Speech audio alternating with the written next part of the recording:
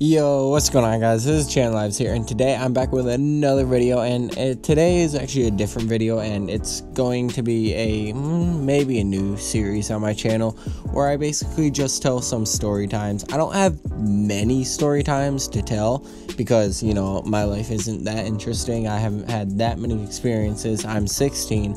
I mean, I have a bunch of little experiences that I could tell, but like nothing enough to make an entire YouTube video out of it. But this happened in 6th grade, and it is just the funniest. And I mean, some may say it's embarrassing, but in my eyes, I don't really get embarrassed almost at all, and unless if it's like something crazy. But like, this isn't anything crazy. This was just something funny, and like literally no regrets on this. So anyways, let's just get into the video. I hope you guys enjoy this new story time type series that I might end up making, because I have a couple ideas on a couple more story times. So anyways, let's get into it.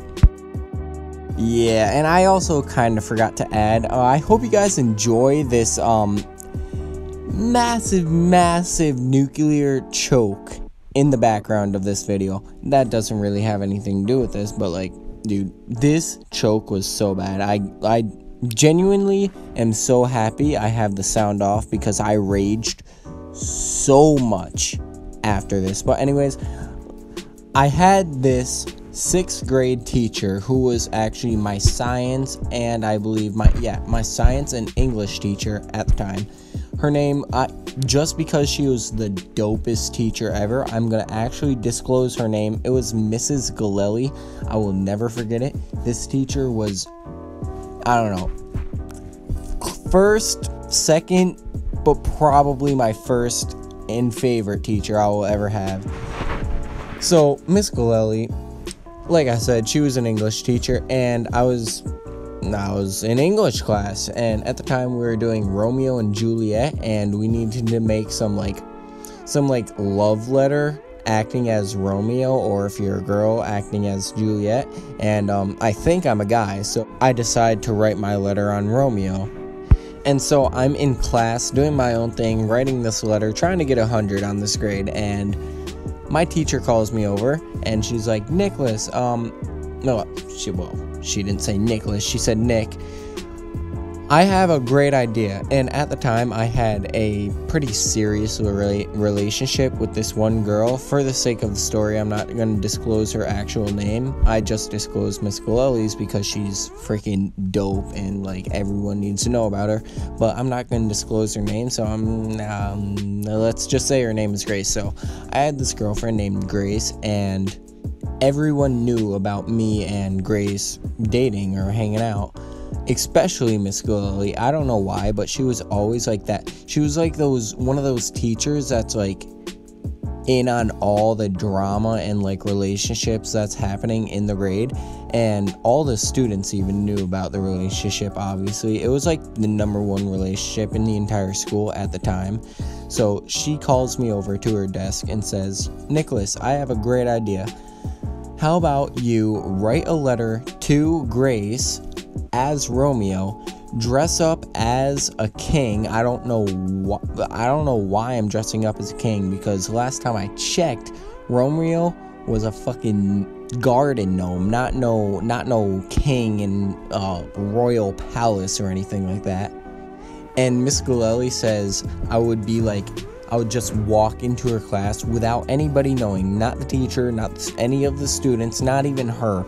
Nobody knows about this. I would just walk into Grace's class and just start saying the love poem or whatever the project was really about. And I was like, no, there's no way I'm doing this. And she was like, come on, it would be funny. I was like, I'm gonna need something. Like, you're gonna have to give me like 100 or something, at least 100, and like maybe even 100 on another grade.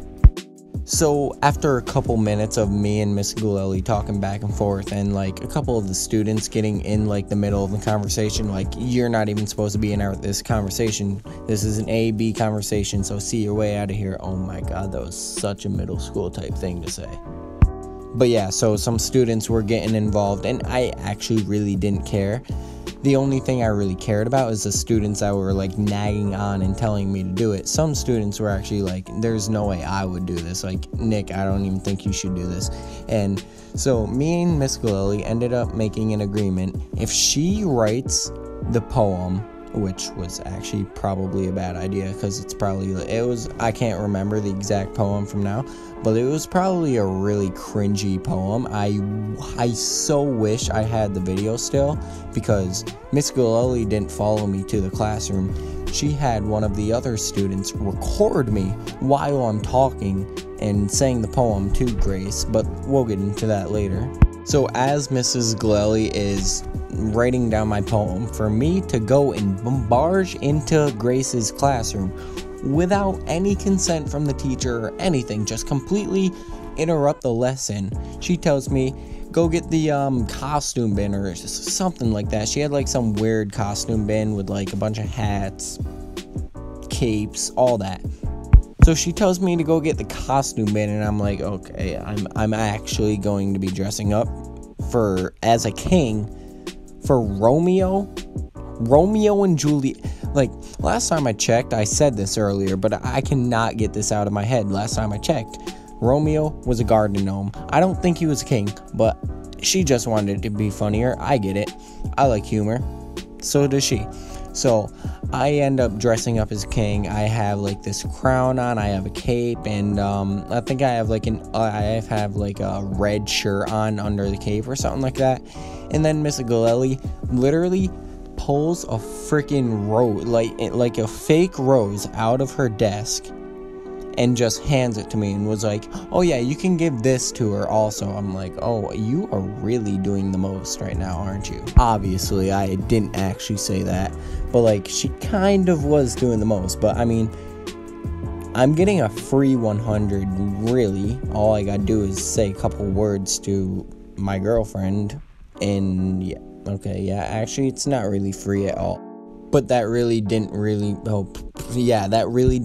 okay, good English, Nick. But that really didn't matter, because I knew it was going to be funny, and I knew it was going to be like a memory that I was going to remember for a long time. And clearly, I'm 16 now, and what was I, freaking 11, 10 at the time? No, I was probably like 12, actually. That doesn't matter. So there's about 15 minutes left in the class period, and Mrs. Galili is just about done with the poem, and I'm already dressed up as a king. You already know, your boy's already ready to go on the spotlight. So she hands me this poem, and she sends a student, let's just say the student's name was Cherry. Alright, so we have Grace and Cherry. So Cherry's following me to Grace's classroom. Wow, all this making up names is really confusing me. But like, so Cherry is following me behind with a camera, and like, we're literally sprinting down the middle school hallway. I'm dressed as a king. My cape is flopping everywhere. It literally, I don't even know what it looked like, but it probably looked weird. So as we're running down, Miss Galili, being the awesome and funny teacher that she is, she just walks out of her room and screams, "Run, you don't have much time." Like, obviously we had 15 minutes, like 10-15 minutes, so we had enough time. I don't know what she was saying. She was probably just trying to be funny, but I don't even think I knocked on the door. I just barged into the door, looked at the classroom. I seen my cousin, and the first thing I see is my cousin, and he just looks at me, just nods his head, and is like, "What are you doing?" And I literally like mouth, and I'm like, I don't even know. And then I see a bunch of people. This class was full. It was about like 30 kids, and I was like, oh, I was not expecting this.